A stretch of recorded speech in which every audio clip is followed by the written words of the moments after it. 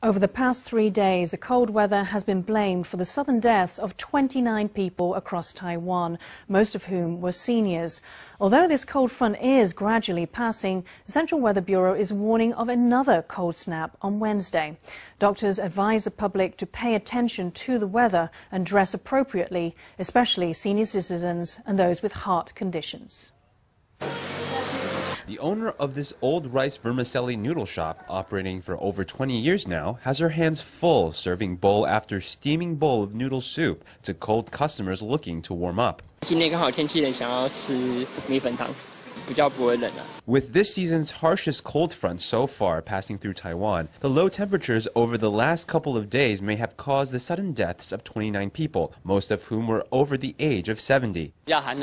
When the weather gets colder, there's a relative increase in the number of cardiovascular disease-related cases. The number of calls we get also increased by around 10 to 20%.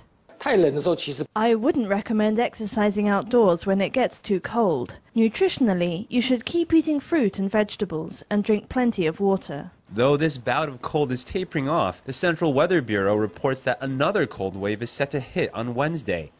Starting from Wednesday afternoon, another continental cold front will move south and hit Taiwan. The effects of the cold front will be clearly felt through Thursday and Friday. This time the cold air will be drier. The Central Weather Bureau forecasts more lows of 11 or 12 degrees in the center and north of the island, so those coats and scarves should stay on standby for the rest of the week.